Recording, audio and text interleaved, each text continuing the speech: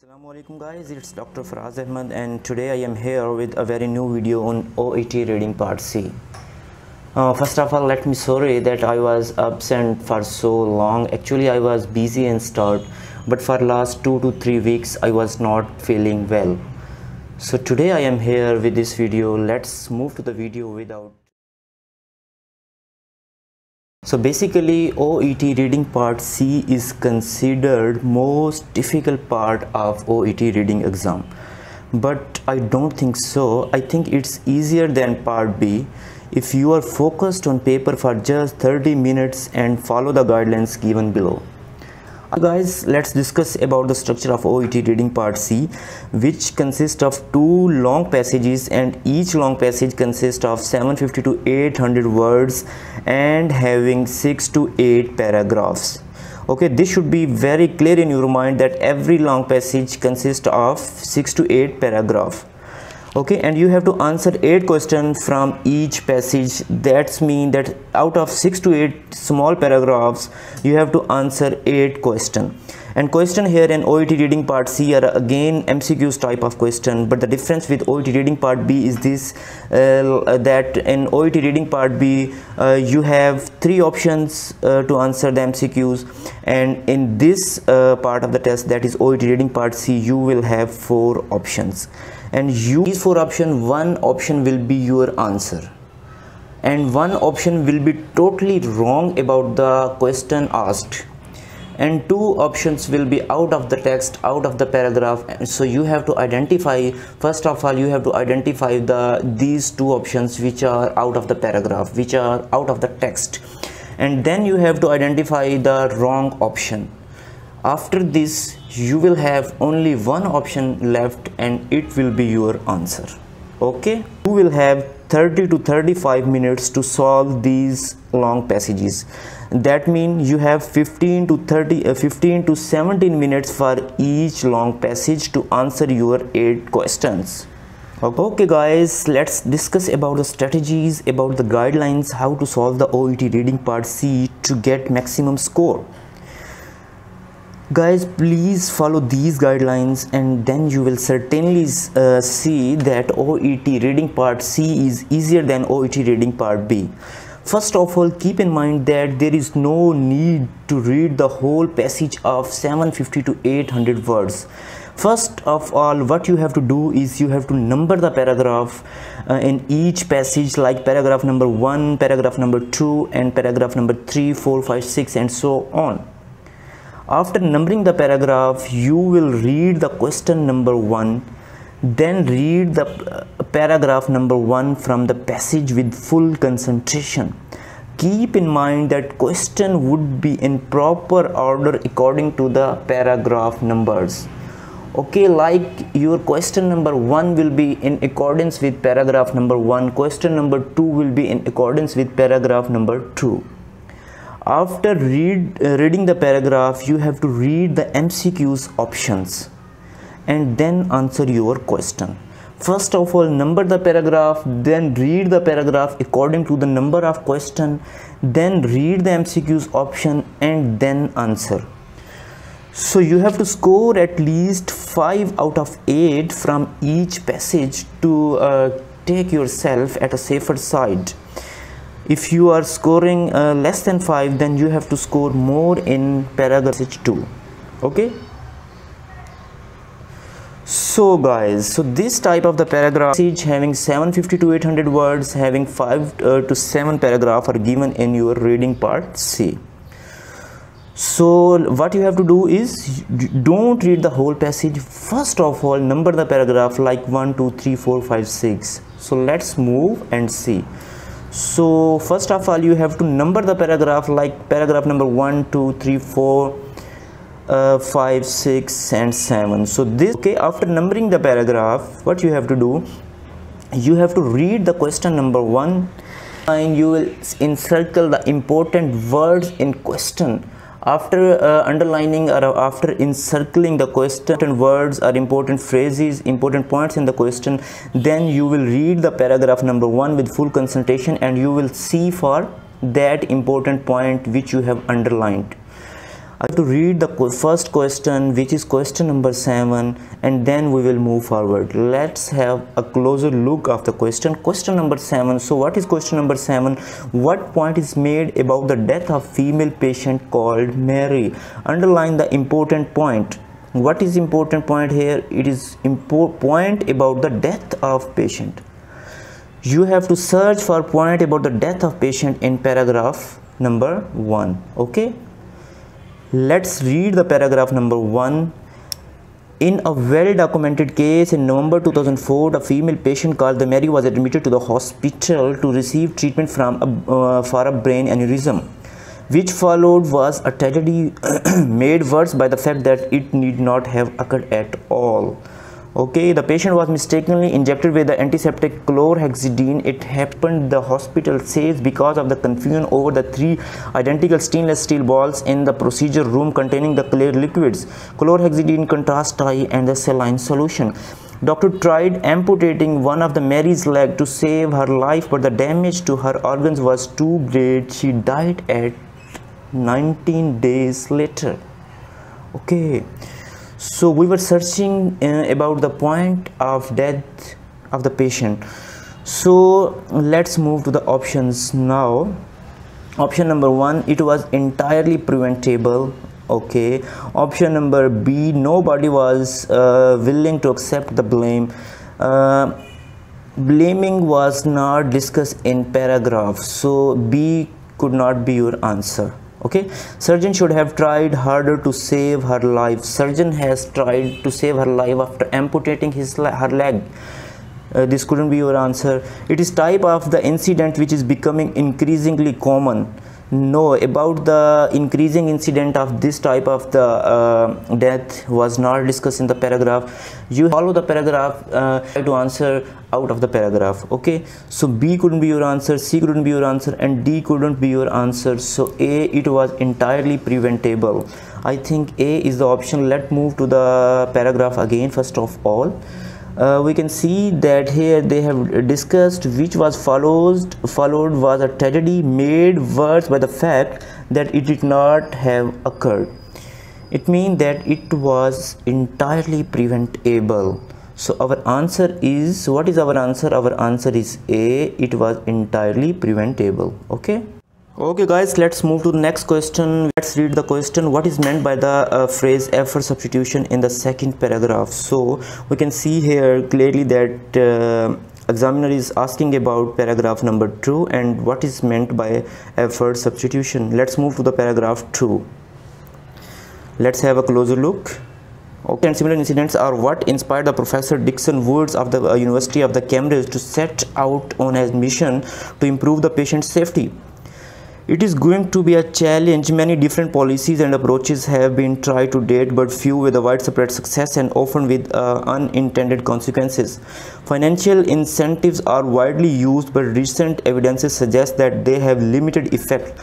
So financial incentives have very limited effect. Okay, there is a danger that they tend to encourage effort substitution. So now effort substitution, so our answer will be in upcoming lines. Okay, in other words, people concentrate on the areas that are being incentivized. Okay, effort substitution means that people concentrate on the areas they are being incentivized. Okay, people concentrate on the area incentivized but neglect the other areas. It is not even necessarily conscious neglect. People have only limited amount of time, so it is inevitable that they focus on areas that are mired and rewarded. Limited amount of time, and they focus on the areas which are mired and rewarded, which are incentivized. So let's move to the options now and see. Option number 1, monetary resources are diverted unnecessarily. There is we have already read in the paragraph that there is no issue with monetary resources. So option A is correct, incorrect, wrong.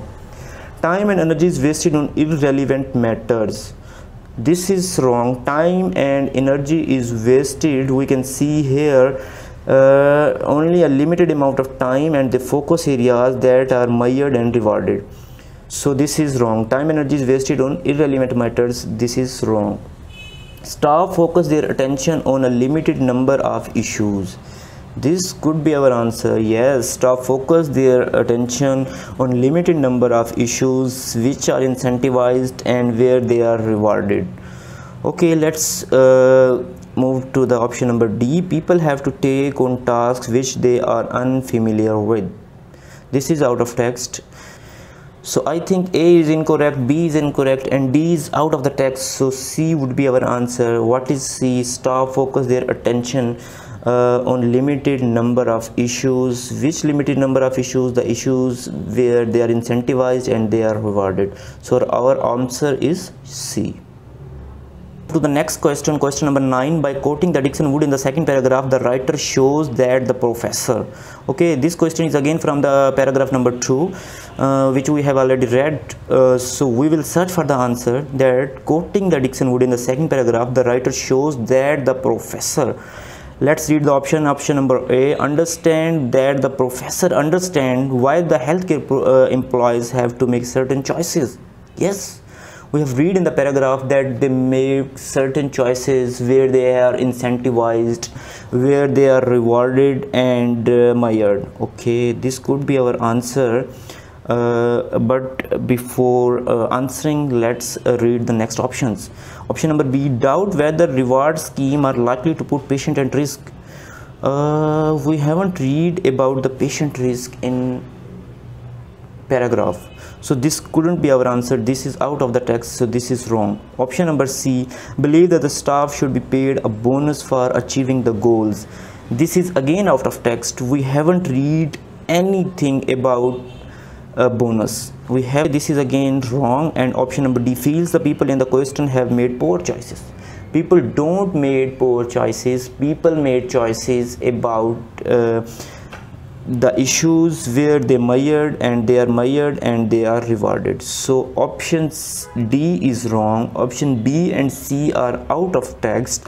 Which we have left with is option A. The professor understands why healthcare employees have to make the certain choices, because they make certain choices where they are incentivized and where they are rewarded and mired. So our answer is A. Answer of question number 9 is A. Question number 10. What point is made about the checklist in the third paragraph? So this question is coming from paragraph number 3. So what point is made about the checklist in the third paragraph? So we will search for the point about the checklist. Let's move to the third paragraph. Let's read it. In 2013, Dixon Woods and the colleagues published a study evaluating the use of the surgical checklist introduced in the hospital to reduce the complications and the death during the surgery. Her research found that the checklist may have limited impact and sometimes situation might even make things worse. Okay. Checklists sometimes introduce new risk. Nurse would use a checklist as a box ticking exercise. Okay, they would tick the boxes to say the patient had their antibodies when there were no antibodies in the hospital, for example. Okay, this is important, that nurses would use a checklist as a box ticking exercise. Okay, underline it. They also reinforce the hierarchies. The nurses had to try to get the surgeons to do certain tasks, but the surgeon used the situation as an opportunity to display their power and refuse. Okay, nurses can say surgeon that please do this certain tasks, but surgeon will refuse. Okay, let's move to the options now. Option number A. Hospital staff sometimes forget to complete them. This is out of text. About these checklists was not discussed in the paragraph. This is wrong. B. Nurses and the surgeons are both reluctant to deal with them. I think this is wrong. Surgeons should be reluctant sometime, but nurses always fulfill the checklist. So this is wrong. Okay. Option number C. They are an additional burden for overworked nursing staff. I think this is out of text. About the additional burden on the staff was not discussed. This could be burden on staff, but it was not discussed in the paragraph. We have to follow the paragraph. So again, this is out of paragraph and this is wrong. Option number D, information recorded on them does not always reflect the reality. Yes, an example was given that sometimes nurses stick on antibiotics, that we have given the antibiotics to the patient but there are no antibiotics available in the hospital. So option D is our answer. The information recorded on the checklist does not always reflect the reality. So this is our answer. Okay, next question, what problem is mentioned in the fourth paragraph? And so now we will read paragraph number 4 and what problem is mentioned in paragraph number 4. Okay, Dixon Wood and her team spend time in the hospital to try to understand which system in place and how they are used. Not only does she find the difference in approaches between the hospital but also between the units and even between the shift. Okay, what she find? She finds the difference in approaches between the hospital, between the units and even between the shift. Okay, standardization and the harmonization are two of the most urgent issues we have to tackle. Okay, imagine if you have to learn each new system wherever you go, and even whenever a new senior doctor is on the ward. This introduces massive risk. Okay, what she finds? She finds the difference in approaches between the hospital, between the units and even between the shift are in the same ward. Okay, let's move to the options now. Problem mentioned in the fourth paragraph, option number A, failure to act promptly. No, they were acting promptly but they were acting with different approach. This is wrong. Outdated procedures, nothing was discussed about the procedure in the paragraph number 4, so this is wrong. Poor communication, nothing was discussed about the communication between the staff, between the shifts, between the hospitals, so this is out of text and this is wrong. Option number D, lack of consistency. Yes, problem, this was a problem that they were acting with different approaches. There was no consistent approach. Find the difference in approaches. There was no consistent approach. There was lack of consistency. There was lack of consistent approach between the hospital, between the wards and even between the units. Okay, so option D is our answer. This is the lack of consistency in approaches. Okay guys, let's move to the next question and read it. What point about the patient safety is the writer making by quoting the Dixon Woods comparison with the climate change? A point about the patient safety by comparison with climate change. So let's move to the paragraph. Dixon Woods compared the issue of the patient safety to that of climate change. Okay, in the sense that it is a problem of many hands. It is the problem of many hands, with many actors each making a contribution toward the outcome, and there is difficulty in identifying where the responsibility for solving the problem lies. Difficulty in identifying where the responsibility of solving the problem lies. Many patient safety issues arises at the level of the system. Some arises at the level of policy making, but policies treat the patient safety as an issue of each individual organization.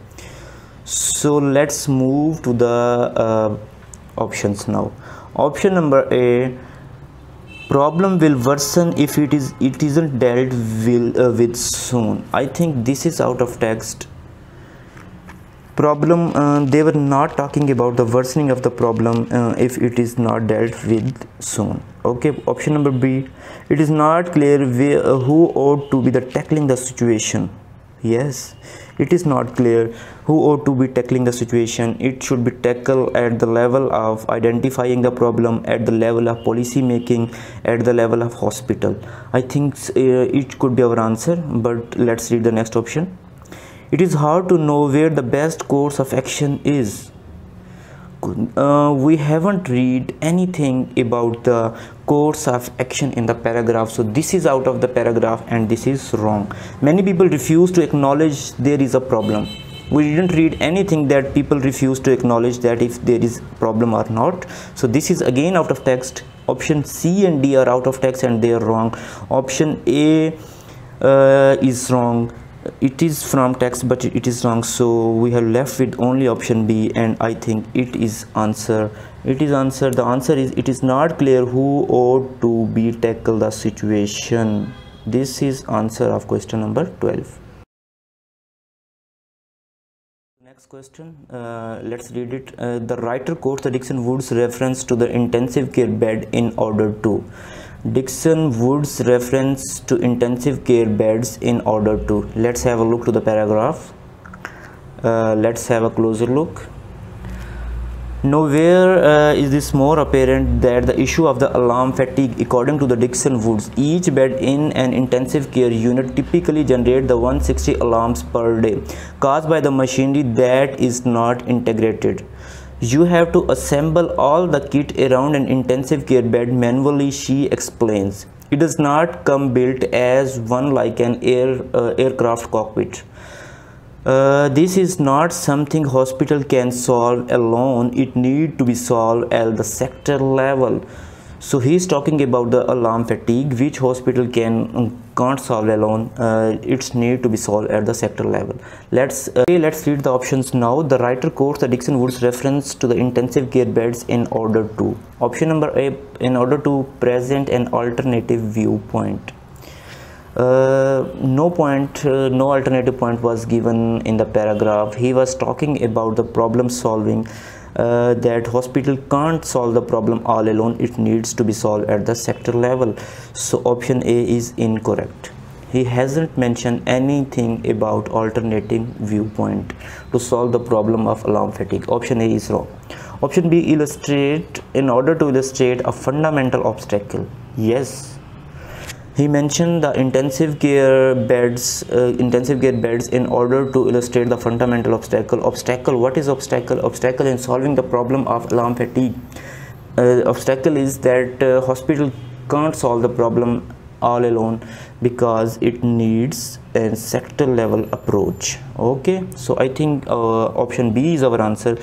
But before mentioning it as our answer, let's read the other options as well. Option C, show the drawback of seemingly the simple solution. We haven't read anything about the simple solution. We are reading about the problem in the question in the paragraph. So option C is wrong. Option D, give detailed example of how to deal with an issue. This is out of text. He didn't give any example or any detailed example to deal with any issue. He is giving the examples of the alarm fatigue to highlight an problem in hospital intensive care unit. So option C and D are incorrect. Option A is incorrect. We are left with option B, which is our answer. The answer is illustrate the fundamental obstacle in solving the problem, which is at sector level. So our answer is B. Okay guys, let's move to the next question, which is the last question, and let's read it. What difference between the healthcare and engineering is mentioned in the final paragraph? Difference between healthcare providers and engineering is mentioned in the final paragraph. Let's move to the paragraph and read it. Okay, Dixon Woods has turned to Professor Clarison in Cambridge Engineering Design Center to help. Fundamentally, my work is about asking how we can make it better and what could possibly go wrong, explained the Clarison. We need to look through the eyes of the healthcare provider to see the challenges. We need to look through the eyes of the healthcare provider to see the challenges and to understand where tools and techniques we use in engineering may be of value. This is important, underline it. We need to look through the eyes of the healthcare provider to see the challenges and understand where the tools and the techniques we use in the engineering may be of value. There is a difficulty, he concedes. There is no formal language of design in healthcare. Do we understand what the need is? Do we understand what the requirements are? Can we think of range of the concepts we might use and then design a solution and test it before we put it in place? We seldom see this in healthcare, and that's partly driven by the culture and lack of the training, but partly by the lack of time. So he is asking that we should think like healthcare provider to solve the problems. Okay, Dixon Woods agrees that the healthcare can learn much from the engineers. Okay, there has to be a way of getting two sides talking, she says. Only then we will be able to prevent the tragedies like the death of the Mary. Okay, let's move to the options now. Option number 1, what difference between the healthcare and engineering mentioned in the final paragraph? Option A, the type of the system they use. Okay, option B, the way they exploit the technology. Option C, the nature of the difficulties they face, and the approach they take to deal with the challenges. I think option A, the type of the system they use, this is wrong. The way they exploit the technology, this is also wrong. The nature of the difficulties they face, this is wrong, because doctors face the difficulties in engineering based devices. Okay, option D, the approach they take to deal with the challenges, this is our answer, and this was given in the paragraph. We need to look through the eye of the healthcare provider to see the challenges. This is answer. Look through the eyes of the healthcare provider to see the challenges. So here is our answer D. Option D is our answer, the approach to take to deal with the challenges. This is the answer of question number 14. Okay guys, so this is all from today's video about OET reading part C. I hope all the strategies, all the guidelines will help you. Please apply these guidelines while you are going to solve OET reading part C, and give your feedback in the comments box. Thank you very much. Allah Hafiz.